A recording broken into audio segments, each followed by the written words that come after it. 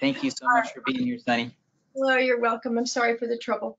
All right, so I'm going to talk today about optimizing mental health through therapeutic lifestyle change. And I thought it would be good if I spoke first of all about how I came to be doing this work and writing about this and presenting about it. So maybe I'm going to say about 6 years ago, I was invited to speak at the Tibetan Medical Society in Dharamsala, India.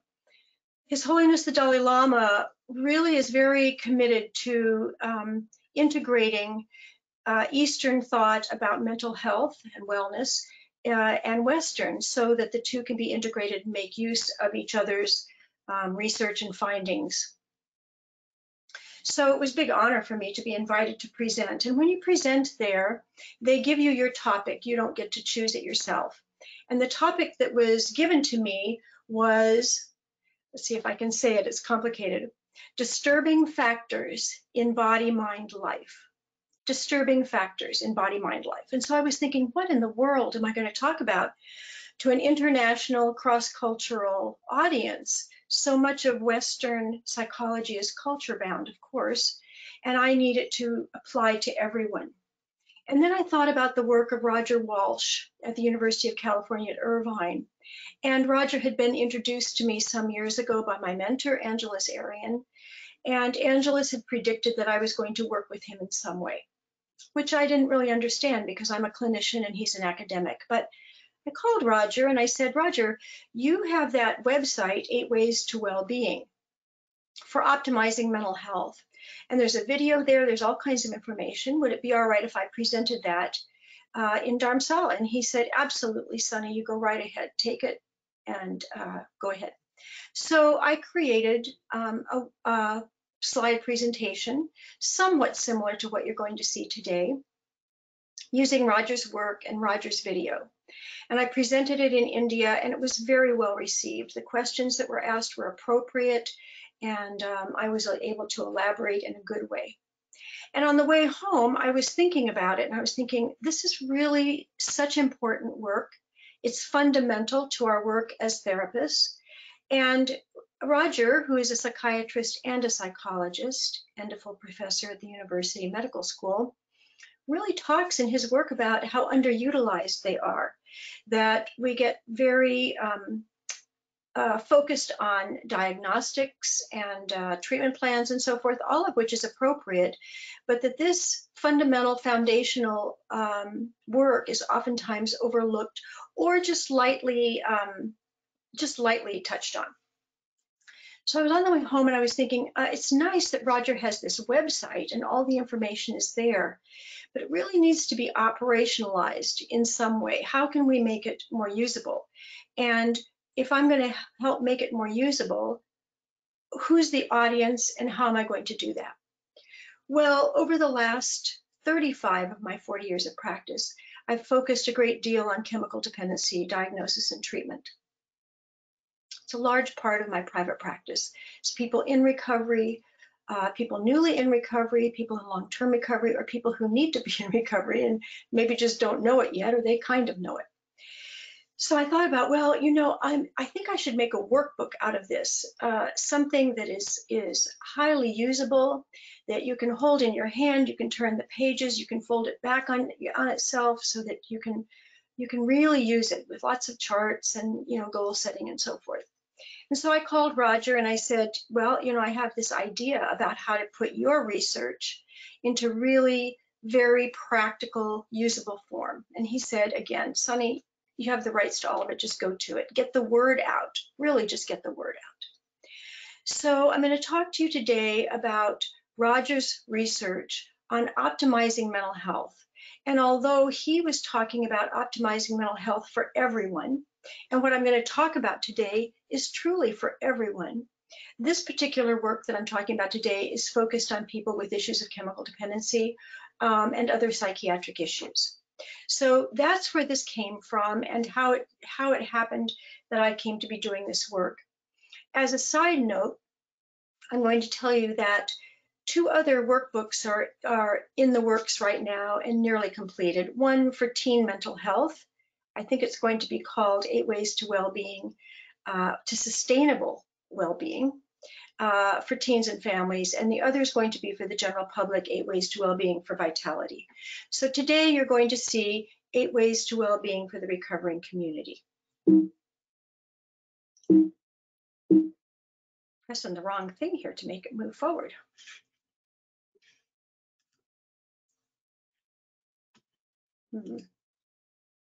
There. So if you think about how our world has changed, not just with, I mean, COVID is a great example. That's what's currently happening, and it certainly is relevant to this presentation. I'll talk about that a little bit. But really and truly, our whole civilization has changed in the last 100 years, and our whole lifestyle has been profoundly altered. Most of us live walled off indoors. We work indoors. We pretty much live indoors. You know, unless you're working in agriculture, even that is highly industrialized, or you're a construction worker out working outdoors. Most of us are working indoors, and we're also mostly living indoors. We're not in nature very much. We're under artificial light rather than in sunlight. We drive rather than we walk, so we're not getting the exercise that our ancestors got for sure. And especially here in the West, we're eating a lot of food that's not particularly nutritious. There's a lot of it. We certainly have lots and lots of food, but our soils are rather depleted, and you know, there's the issue of GMOs and the use of fertilizers and pesticides that is seeped into our ground soil and into our water, so that we're exposed to a lot of toxic elements that our ancestors were not particularly exposed to. And we're pretty darned busy. I sure am, and I have a feeling all of you that are listening are really busier than in the past.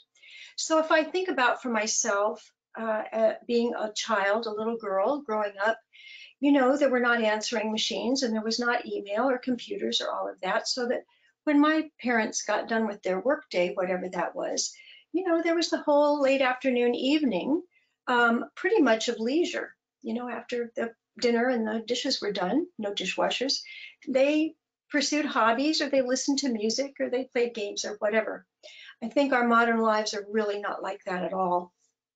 And we're busy in the evening. A lot of us are working in the evening. So it's easy for us to be in crowds, not right now with COVID, but typically, and still feel isolated and alone. And certainly now with COVID, where we're indoors even more than before, it can be pretty isolating. So we've definitely benefited from modern civilization, cars and dishwashers and, you know, computers, for heaven's sakes, telephones, all these things that we enjoy, but we also suffer from it. So unhealthy lifestyle, and lifestyle has to do with what we eat, what we drink, our general lifestyle can either make us better or make us worse. And a lot of what passes for Western lifestyle, US lifestyle, is making us worse. And there's just no two ways about it. The data all supports that position. And all of us in the helping professions are dealing with psychological issues, maybe depression, maybe high anxiety and agitation, brain fog. I can't tell you the number of people that come to my office and just say, you know, I don't think I'm thinking very clearly. And these are certainly very bright people, but they feel foggy and with low-level depression and a sense of hopelessness. We know that certain lifestyle choices increase the incidence of dementia and other diseases such as Parkinson's that have come from toxic exposure. Now, there hasn't been a lot of talk about toxic exposure, at least not in what I read in my journals. But I'm very aware of friends of mine who are Vietnam veterans who were sprayed with Agent Orange. Now they have Parkinson's disease, and they have ALS, and they have heart issues. So those men and women are a really good example of what happens with toxic exposure. So what about when we find out that, for example, I'm here in California, that all California wine has Roundup in it? What does that mean? If I drink wine, California wine, I'm drinking pesticide. So then what does that mean for our patients who have difficulty with alcoholism? And, we are looking at how to help them stop drinking, certainly, but what have been the effects of the toxic exposure to the brain and to the body as a whole? And you can see the line on this slide that says, unhealthy lifestyle is a contributing factor in the encephalopathy and chemical dependency. That is really important to remember. It's a contributing factor in the encephalopathy and chemical dependency. So it affects the brain. And we know that addiction is surely a lifestyle disease. And I'm going to talk about the various ways in which that is true. So there are many psychiatric issues that can be treated with lifestyle choices. And I tell my patients, what I'm going to prescribe for you is quite simple, but it is not easy.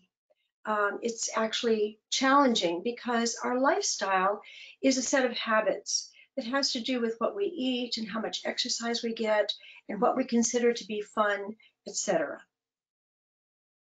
So, therapeutic lifestyle changes, as you can see here, I'm going to go through the list. They can reduce psychological symptoms and suffering, definitely can reduce symptoms. More than relieving symptoms, they can make you happier, mentally clearer, intellectually sharper.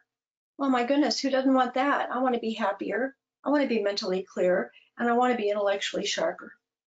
They will increase your energy. Now we know that people who exercise regularly have increased energy. So again, it doesn't take much to realize that this is all true.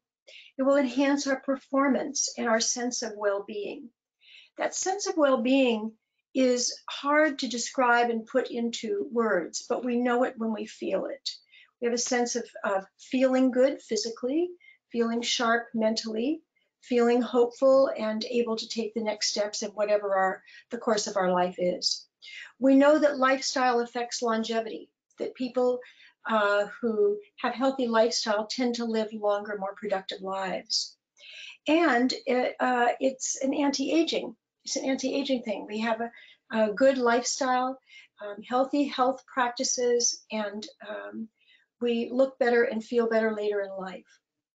Interestingly enough, the research says that a healthy lifestyle increases feelings of gratitude and an awareness of the natural world and ecology. Interestingly enough, here we are in this time of desperation about climate change. And part of the reason for that, which I will hit on again in my talk, has to do with being so disconnected from nature and the natural world. If we're never out in it, we don't feel much connection to it, even though certainly we are part of it. So I just talked about the evidence that shows you that therapeutic lifestyle changes, I love it that Roger called them TLCs, therapeutic lifestyle change. And if you remember, there was a lot of talk in the past about TLCs being tender loving care. Well, therapeutic lifestyle change is tender loving care for yourself and whoever else you live with and influence. We influence the people we live with and the people we come in contact with. So when I sit down to a dinner, for example, with people who are eating well and mindfully, I'm influenced by that. I see it and I think, well, my goodness, if they can do it, perhaps I can too. So these are the fundamentals in terms of treating many psychological disorders and beyond, really optimizing our mental health. It's one thing to treat a disease process, something that's causing us to not be healthy, mind and body, mind or body. But it's really important, I think, it is to me, to be optimizing, to make better than what I am today in terms of my mental health and my physical health. So I ask you to think about how often it is that you talk to your patients, whether individually or in couples therapy, or if you're working with parents and children, or in groups, inpatient or outpatient. How often do you talk to them about therapeutic lifestyle? What is their nutrition like? What kind of food are they eating? How often do they exercise? What is their method of relaxation and stress reduction? And I'll go on about the 8 ways altogether, but it's just an important question. How often are you asking about lifestyle in general? So there are many brain-based issues for chemically dependent people and those with other psychiatric ills. But I'm going to say something for a moment here about chemically dependent people. Keith mentioned to you that I do brain mapping, and I do a particular proprietary kind of brain mapping called neurocodex. And when I do that map and the EEG that goes with it, I can often see something in my patients who have issues of addiction or have had, even for people who are in long-term recovery, where they have a poor tolerance for stress. I can see it in the brain, in the areas of the brain that have to do with poor tolerance for stress and overall resilience. And they have poor impulse control and poor judgment. Now, I want you to think about that for a minute. Overall brain resilience means that we can tolerate the everyday stresses of life, whether they are small stresses or big stresses. And not only can we tolerate them, but we can bounce back from them. Now, we know that some stresses obviously are much bigger than others. If I lose my job, or if I'm getting a divorce, or I'm forced to move, the birth of a child, or a child going off to college, for example, those are all stresses and they're pretty big. And how can I integrate those and have the resilience to bounce back? All right. Oftentimes, our chemically dependent population of people do not have overall brain resilience. They're easily thrown off by ordinary stresses, never mind big stresses. And in addition to that, the area of their brain that has to do with impulse control is impaired. And so if you put those two things together, just those first two, the poor tolerance for stress, the overall lack of good resilience, combined with poor impulse control, it means exactly what you see in so many of your chemically dependent people, that the least little thing happens or a big thing happens, either one, the frustration of it, whatever. The impulse control is not there, and what they want is relief. And so this is where relapse happens, right? In addition, if there's poor judgment and brain fog, you have a real mess on your hands. And how are we going to begin to fix all that? I think it's one of the reasons, these are reasons that treating alcoholism, drug addiction is very, very challenging and difficult because it's so complex. And we have to get a foundation under people so that they have better overall brain resilience. They can tolerate stresses that come with everyday life, and they have the impulse control that when they're very, very upset, they can settle themselves down. So what are these 8 ways? I'm going to tell you what they are, and then I'm going to show you a film and talk about the film for a minute. So the 8 ways to well-being, and again, this comes from the research of Dr. Roger Walsh at University of California at Irvine. So he says, exercise, critically important. We know that from the research. I'm sure all of you know that we are meant to move, and that the more sedentary we are, the more likely we are to have health, mental and physical health problems. Adequate nutrition. So often our chemically dependent people have not had adequate nutrition. Maybe they prefer to drink rather than eat, and so they truly have malnutrition or vitamin and mineral deficiencies that need to be addressed. And they need to be taught. We all need to be taught what is proper nutrition anyway. There's so much conflicting information, and it's highly politicized, and it's hard to know. In addition, the research says that we need to have a means of relaxation. And in my workbook, I focused on mindfulness because it's been proven to be so useful. But in Roger's work, he's just saying, in general, what do you do to relax? What do you do to just sort of quiet your mind, quiet your body, and de-stress? And that whatever it is, it needs to be done regularly every day. So mindfulness meditation is a great way to do it, and there are other ways. Recreation is important. And I think I'll just go on and just say what they are, and I'll elaborate on all of them later. So recreation, what do you do for fun? And how often do you get to do it? And what do you consider fun to be? Time in nature. Again, I spoke about how absent we are from nature oftentimes. And particularly during this pandemic, when we've been told to stay indoors, I think that nature deprivation has gotten worse. And certainly books are being written about children who are nature deprived and actually afraid to play outside. Relationship is a big one. And the research says that it's not necessarily about one-on-one relationship, but about the abundance of our relationships, and that we have regular human contact. I worry especially about my patients and my friends who live alone, because during this pandemic, when they're not really supposed to go out, it's more isolating, and they have more isolation than is typical. Giving back, having an altruistic spirit, doing something for someone else or for others that you don't get paid to do. And lastly, but incredibly importantly, is spirituality, to have a spiritual practice of some sort that may or may not be a religious practice. So those are the 8 ways to well-being. And I'm going to show you a video in just a minute that was made for me. It was actually a gift to me. A man who owns a treatment center came to me and said, I'm going to make a video about 8 ways to well-being, and you don't have to pay for it, and just make the video. And I was thinking, oh my gosh, I don't know anything about making videos or being a filmmaker or any of that. But my goodness, I've always wanted to be a movie star. That sounds fun. So maybe I'll get to be a movie star, and you'll see that for about 5 seconds I do get to be. So this film was made for me, and it was made using film that was already in existence, most of it. And what I'd like you to do, if you will, I have critiqued it myself. I don't like all of it. There are things that I would do differently if I was planning it myself, but it was a gift, and I'm grateful to have the gift.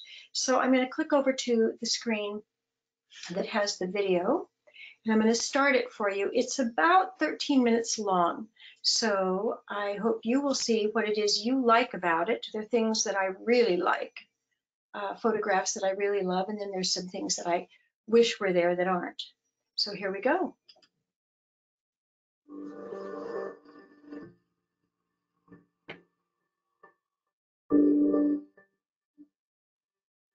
Recently, University of California at Irvine professor Dr. Roger Walsh published his exhaustive research into therapeutic lifestyle changes for optimizing mental health.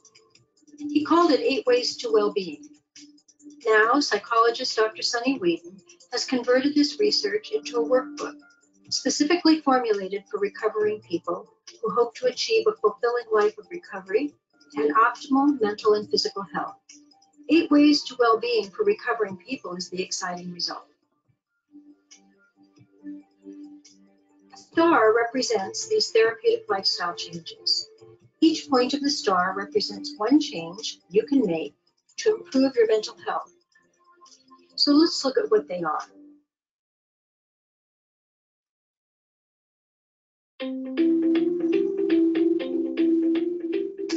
The first point of the star is nutrition. Although our body will work hard to convert whatever is offered to it for fuel, research tells us that feeding ourselves wisely and well improves overall health and well-being, promoting more stable moods, lessening the experience of depression and anxiety, and preventing such serious illnesses as diabetes. Recovering people often have neglected their nutritional needs, or they haven't known how to address them. Though nutritionists and dietitians may vary somewhat in their advice, it is well known that our best sources of good nutrition include a diet heavily weighted towards fresh, organic vegetables and fruits, and small amounts of clean sources of protein. It's important to avoid processed foods whenever possible, even though it can be a little more challenging. Let go of fast food altogether and embrace your local farmer's market. Cook for yourself and your family at home as much as possible. And read books and articles or watch programs that teach good nutritional principles and how to implement them. Try some new recipes and new foods and practice weekly meal planning for best results. Support your body's recovery by developing good eating habits, and you will live better and feel better for sure.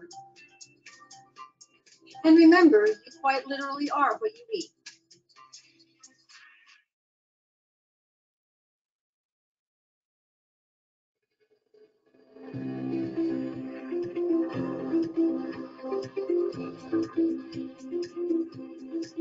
The next point of the star is exercise.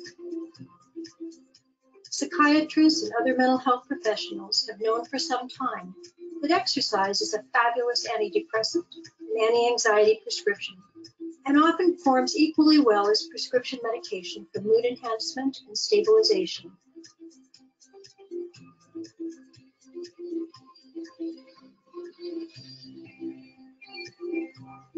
Exercise actually increases brain size and improves its function. It decreases the chances of disease and dementia.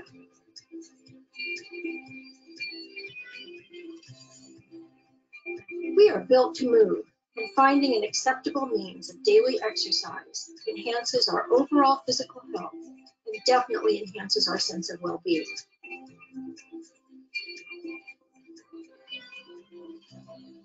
Don't forget to include exercises to improve your balance to prevent falls in the future. Any form of regular exercise for 20 minutes or more each day is a recipe for overall health. So get going and challenge yourself.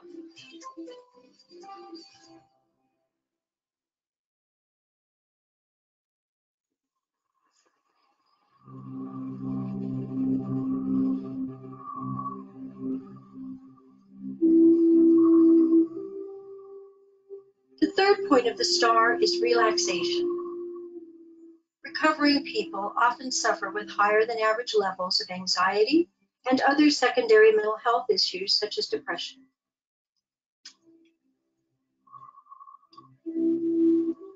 Mindfulness meditation, practiced regularly, has been shown to be a powerful treatment for these issues.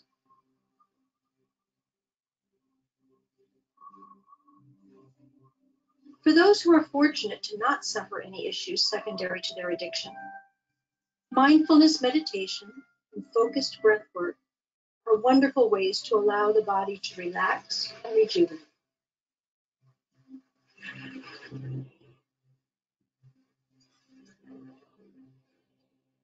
In the United States, we tend to be working longer hours and having less downtime, though it's well known that downtime actually allows us to be far more productive and creative in the long run.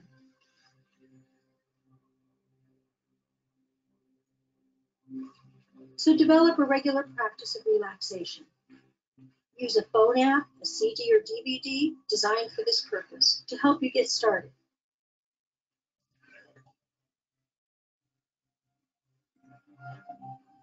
Just 10 minutes of mindfulness meditation or focused breathing a day is a good start, and then increase the time if possible. And as the saying goes, don't forget to stop and smell the roses.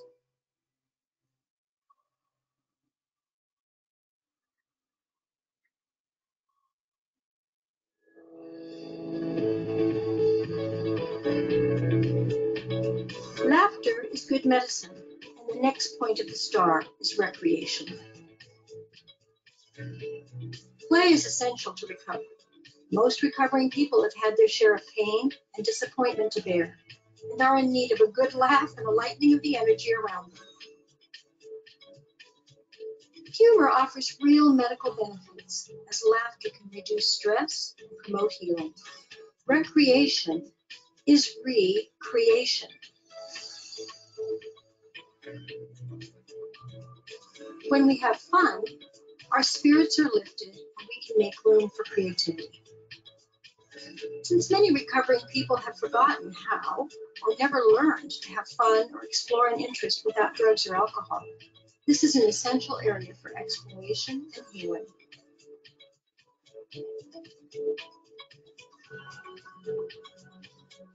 So what are you doing to be creative and have fun? Where do you like to go in your free time? What do you like to do that makes you smile?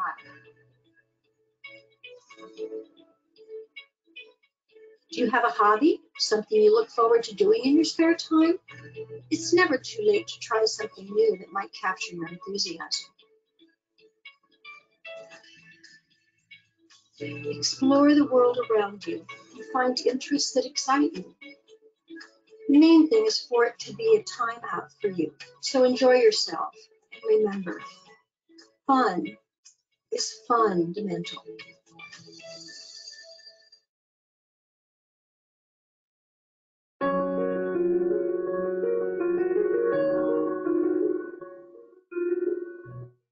The next point of our star is relationship, the human connection. Research indicates that the top of the chart of what makes for well-being and recovery, and for everyone actually, is relationships. When we have meaningful interactions with others, our brains actually resonate with one another, picking up subtle cues and helping us understand them and have empathy for them, and vice versa. If you're a member of a 12-step fellowship, you're practicing the art of relationship every time you attend a meeting or work with a sponsor or sponsee. In addition, human interaction during our days is also a marker for health and longevity. Apparently because it strengthens our immune systems and guards against disease and depression. So make it a point to say hello to people on the street, in the grocery store, and at meetings. Offer a comment or a compliment if you can. If you are married or in a committed relationship, take the time to take a class or read about what it takes to create a healthy, long-term relationship. Relationship skills are learned. They don't just magically happen.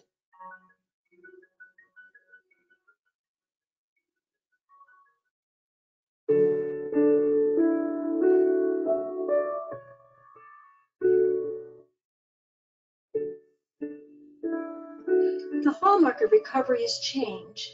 And what is it that knows the most about change? Nature, of course. It's changing all the time. The sixth point of the star is time in nature. We resonate strongly when we spend time in the beauty of nature. And yet, our modern lives are mostly spent indoors, in unnatural light, and with little to remind us of a powerful truth. We are a part of nature and meant to coexist meaningfully with it and in it.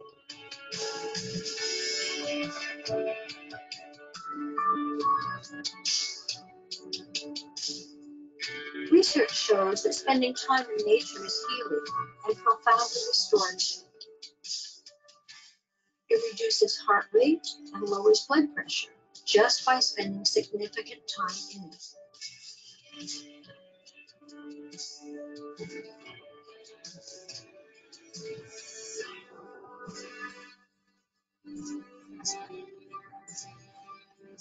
A life of recovery is a life of change about everything from our daily habits to our very identity. Since nature is always in the process of change, it has much to teach us about making these changes gracefully and without resistance.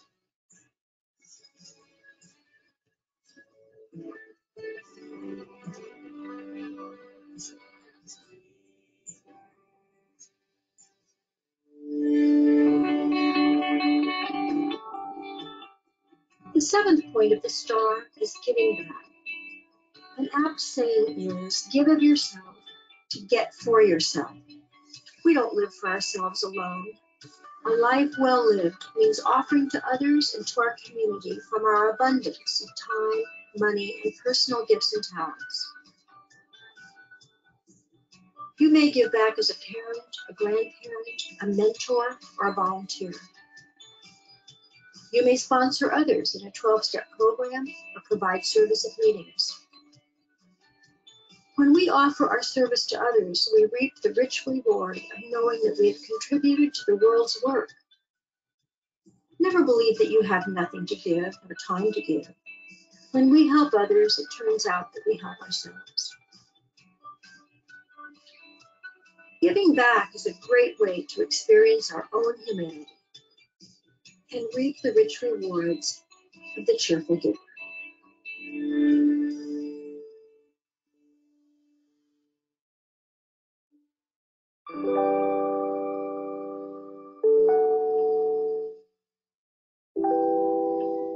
And finally, our last and possibly most important point on the star is spirituality. Relationship to spirit and the divine doesn't require great buildings or temples, doctrines or religions. Recovering people know that a sense of spirituality is essential to their health and well-being. If you're part of a 12-step fellowship, you know that it is based in spiritual principles and emphasizes establishing a foundation of spiritual practice, including prayer and meditation.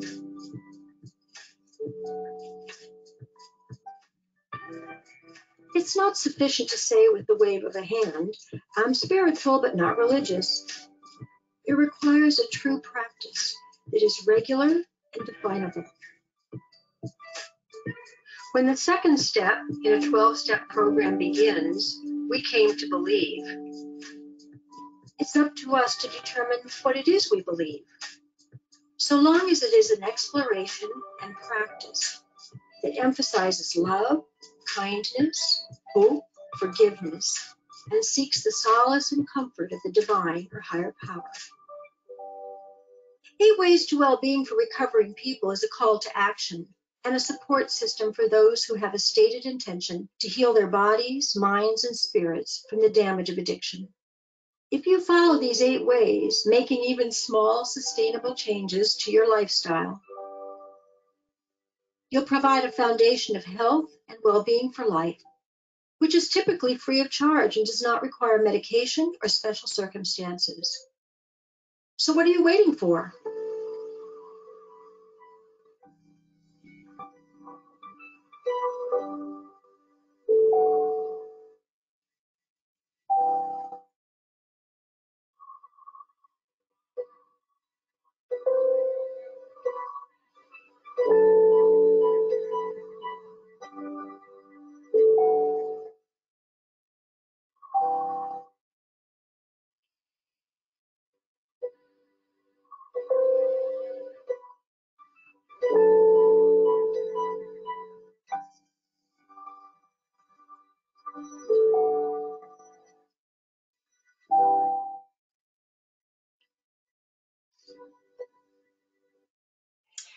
So,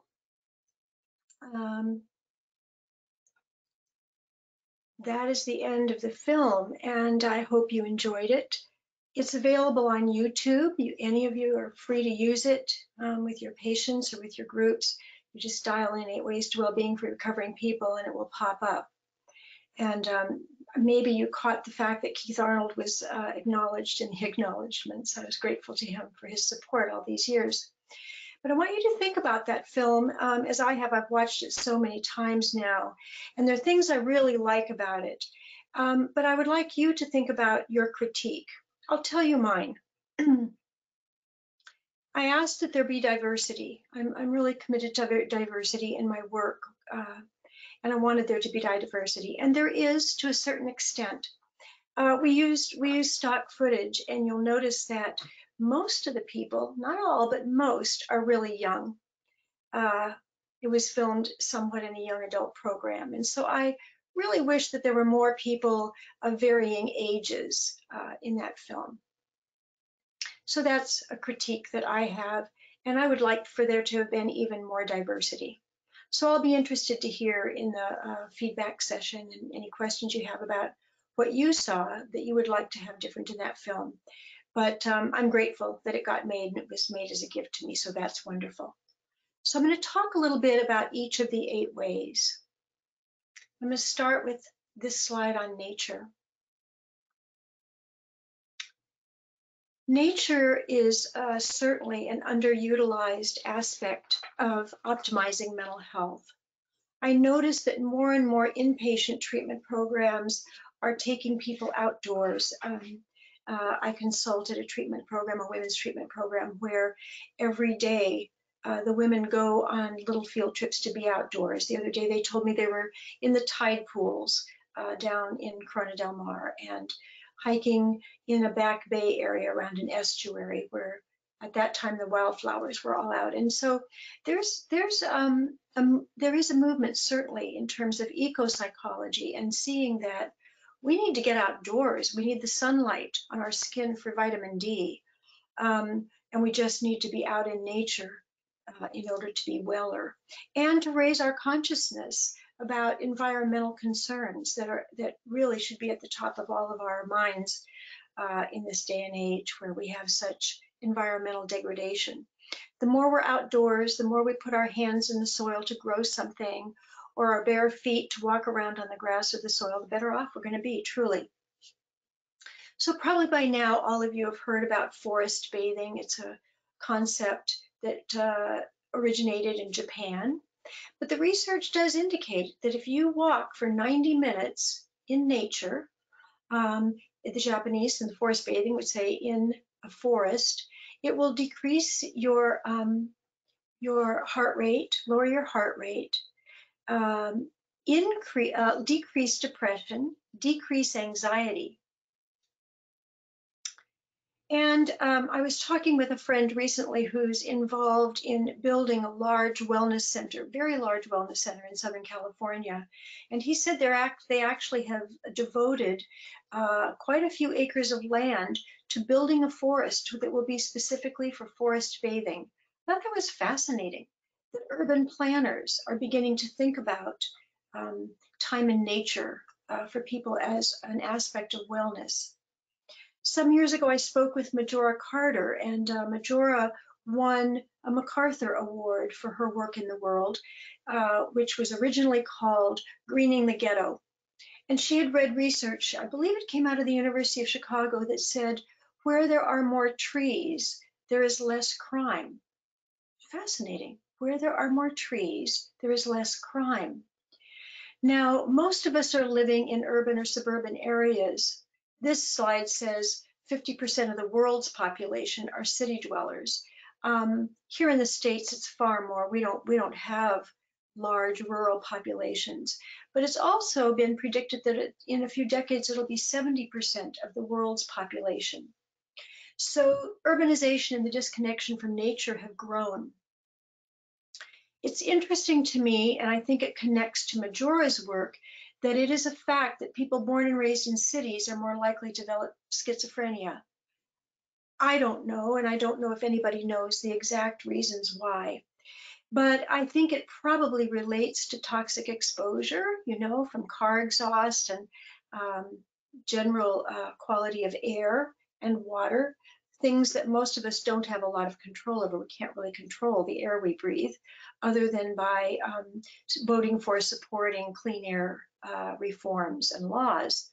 So it stands to reason that if we're in major cities where there's a lot of pollution, we're getting toxic exposure without even realizing it. So it's really important to go out into natural areas and spend time in nature. Nutrition, oh my goodness, this is such a big category. Feel better by changing your diet. We all know this, it's just very difficult to do for most of us. So the slide says for most of human history, finding enough food on a daily basis was a big concern. And believe me, people got a lot of exercise just rummaging around looking for food out in the area and wherever they lived. However, as I said earlier, our problem today is typically too much food.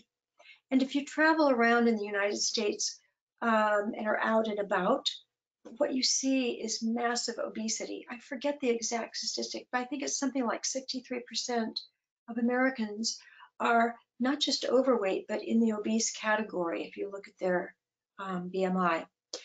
And of course, diabetes is just rampant because it's connected to the high rate of obesity and overweight. So talking to our clients about their diets is extremely important.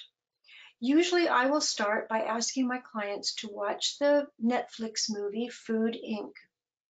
And these things tend to become highly political, and I don't like to get into the political aspects of it, but it's really important for them to understand that much of our food supply is not farmed by a little farmer nearby, but in big agribusiness. And it's better for us to go to the local farmer's market, buy food that we can shake hands with the farmer, and know that it's been organically grown in soil that has not been depleted. So it's a tall order. And this area of nutrition we could talk about for a very long time because it's a big one. But I definitely always take a nutritional history from my clients. I ask them to tell me, what did you have for breakfast today? What do you typically have for breakfast? How much protein do you get? What do you have for lunch? What do you have for dinner? Can I talk you into stopping altogether eating fast food, which is high in calories, low in price, easily obtained, but very, very poor nutritionally. So I will start by taking a little inventory with them about that. And I'll tell you that I recently worked with a man who was referred to me for his alcoholism, and he had failed 17 treatment programs. That's huge, 17 treatment programs. And I said to him, so John, what did you have for breakfast? He said, oh, I don't really like to eat breakfast, but if I do, I just love gummy worms. Well, my dear friends, what are gummy worms? They're just sugar and probably also all other awful things I don't want to think about. So we started, it seems so simple, but for him it was not simple. We started with, okay, John, could you eat a half of a banana with a little bit of peanut butter on it? And gradually, it has taken almost a year to change his diet and to have his diet improve. And guess what? He's being able to maintain his sobriety differently than ever in the past. He looks better, he feels better, and he's able to volunteer and do a lot of other things in the community, take singing lessons and all kinds of things that he's not been able to do before. And I think a lot of it had to do with correcting the nutritional deficiencies. So I encourage you to ask your clients, if you don't already, about their diet and help them to create a diet that is healthy. Get a dietitian or a nutritionist involved if you think that's necessary. Exercise. I mean, there's so darn much written about exercise these days, I hardly need to even talk about it for you to know how important it is. But again, it's a lifestyle choice, a therapeutic lifestyle change. For me, it actually is the hardest one. I didn't grow up with a lot of exercise in my family, and so I am resistant, and then comes the Krebs cycle, where the more you don't do something, the more you don't do something. But the Krebs cycle can go the other way too. The more you do something, the more you do something. So talking to our clients about their exercise program, how much exercise do they get, and helping them to understand that they are benefiting their brain as well as their body when they are exercising. They're getting proper blood flow, they're getting more oxygen to their brain, etc. And making sure they're getting out and about. Maybe they're exercising indoors, that's fine. Outdoors, if they're exercising outdoors, guess what? They get the exercise and they get the time in nature, so it's a good thing. So I talked to them about exercise. Relaxation. It's challenging in the busyness of our lives. And again, I said to you earlier that in my workbook, I talked a lot about mindfulness. And many treatment organizations and many therapists are now teaching mindfulness meditation as a part of general treatment, as a part of their treatment plan. So it's important, even if the person says, oh, no, I don't feel stressed, to introduce them to stress reduction and mindfulness anyway, and ask them to begin keeping a log of how much time each day they're actually spending quieting themselves, closing their eyes in silence, and taking a break. just taking a break, quieting their mind. It can be difficult. And I teach 4 different kinds of meditation: sitting, walking, lying, and standing. Depending on the person and the particular diagnostic issues or what kind of meditation they have difficulty with. If they can't sit, then I'll prescribe walking.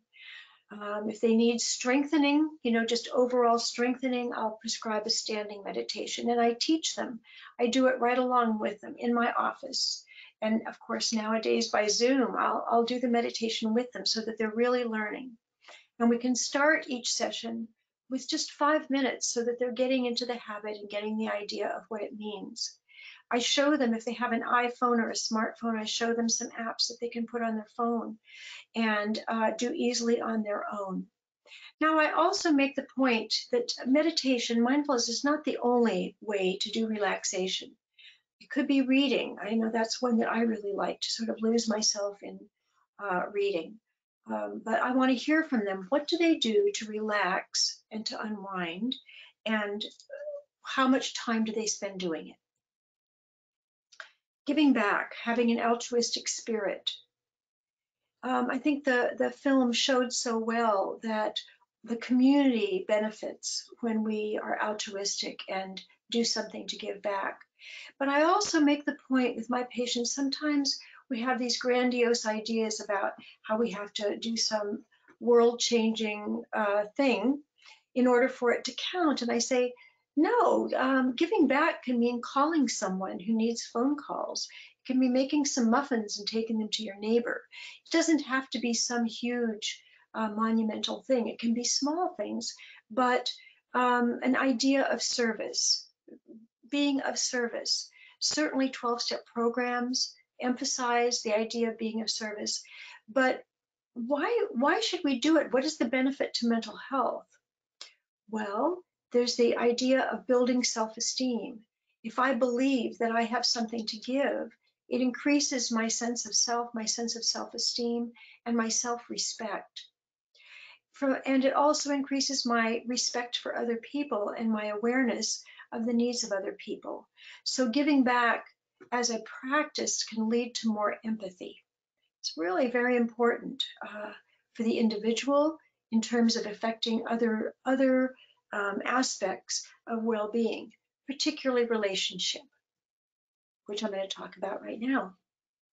So relationships are an essential element of a happy life. And neuroscience has certainly proven that we're hardwired for empathy and intimacy. It doesn't mean that we know how to do it. Now, Roger Walsh's research says that we need human contact and plenty of it. So it's not just about one-on-one relationship where you're my friend or you're my partner or my colleague. It's also just general human contact, and particularly, as I said earlier, in this time of COVID, it's important for us to maintain our human relationships. It's not quite the same on Zoom or on other platforms, but it's something. And so I can meet with my friends on Zoom and have a conversation, and we can share what's going on in our lives and laugh and talk together. And when the male person comes, I can say hi to her. It's more human contact that's really important. So in terms of intimacy and empathy, I think the best places to learn those two qualities are in group therapy. I've always believed that our best healing takes place in community. And so if you're a person working in inpatient settings and you're doing a lot of group therapy, it's a great place for people to learn more about how to be empathic and how to have intimate conversations. So often people think that an intimate conversation only takes place between partners or close friends. But you can have an intimate conversation with a wide variety of people. And empathy is something that is partly developmental and partly learned. And so if our clients have not learned how to have empathic and intimate relationships, it's our job to teach them. And it's just part of our work. And certainly with the work of recovery, where people either are very isolated in their drinking and using, or oftentimes they're used to having very superficial relationships, but they don't really know how to have more intimate relationships where there's a lot of sharing and a lot of vulnerability that is respected and appreciated.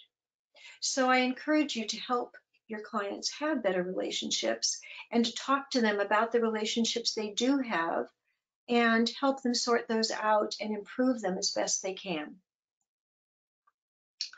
Recreation. This is a big area. It seems so simple. And maybe for a person who doesn't have mental health or chemical dependency issues, it is an easy one. But for our chemically dependent patients, this can be very, very difficult. What do you do for fun? And if your fun has been drinking at the bar with friends, getting high and going to concerts, where everything that you do for so-called fun is connected to chemicals of one sort or another, then as therapists, we really need to talk to our clients about, all right, we have to find new ways to have fun. And what are those going to be? It's certainly an area where hobbies can be talked about. And so many of my chemically dependent patients really do not have hobbies. If I say, what do you do for fun? Other than drinking or getting high, they really can't tell me. So it's definitely a large area to be explored and to say, okay, well, let me make some suggestions to you. And you're going to find out if you like my suggestion or you don't like my suggestion. And either way, you're going to add to your experience base. But we're going to try out some new ways of having fun and finding people to have fun with. So I encourage you to ask about that. What do you do for fun and what equals fun for you? Spirituality. So the research says that people who attend religious services once a week live 7 years longer than those who do not. It's a very interesting statistic. And although I'm certainly not suggesting that everybody has to be religious, I'm certainly not saying that. I think that standard traditional religions have provided a sense of community that has disappeared from so much of our modern life. There's very little community around, and churches and temples and places of religious practice do offer a sense of community and a sense of belonging.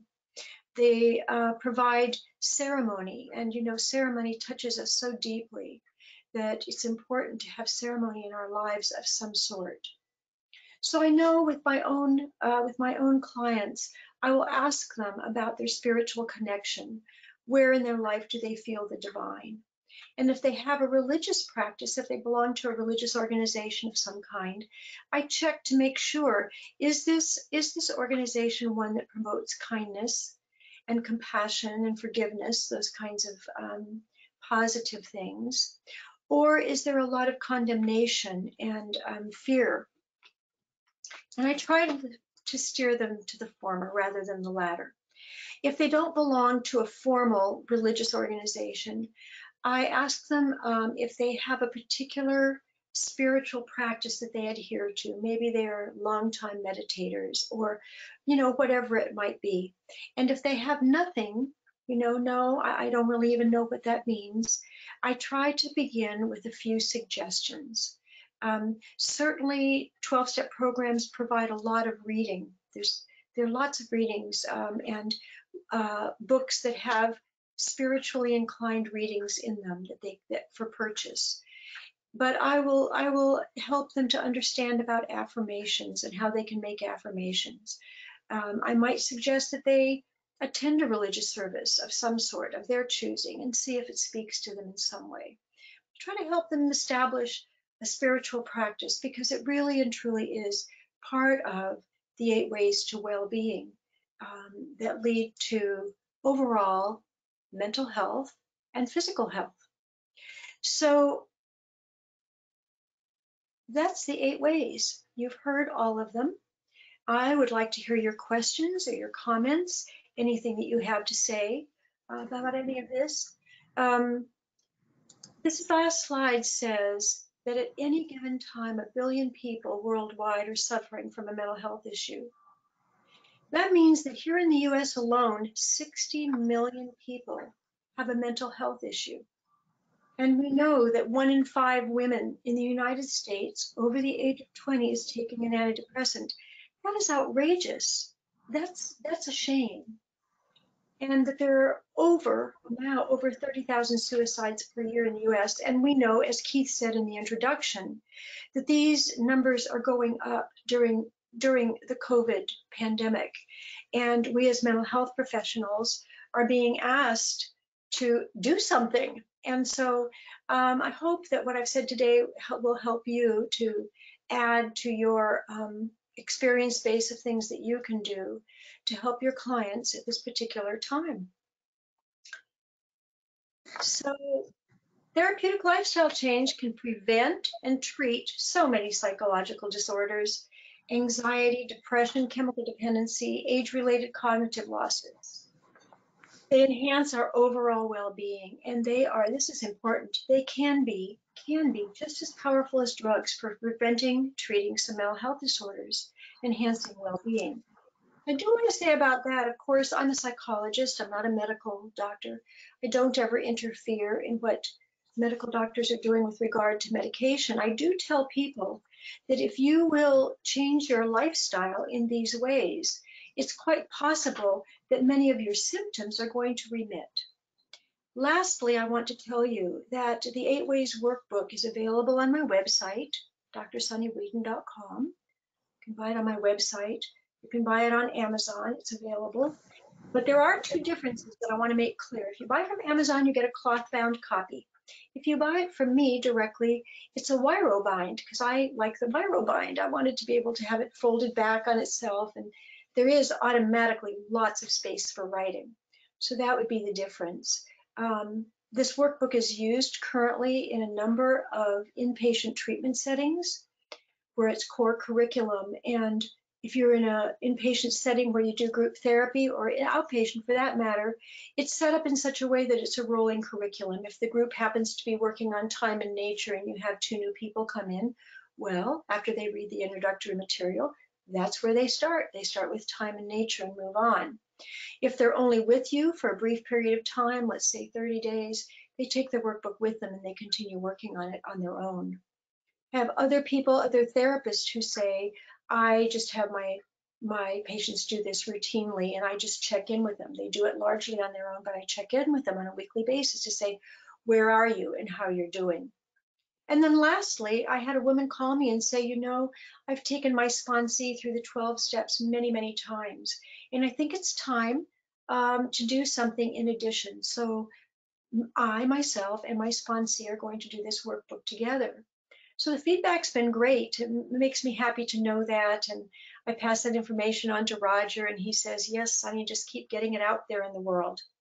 So there you are. Now I want to hear from you. Thank you, Sonnee. That was great. And a special hello to Michelle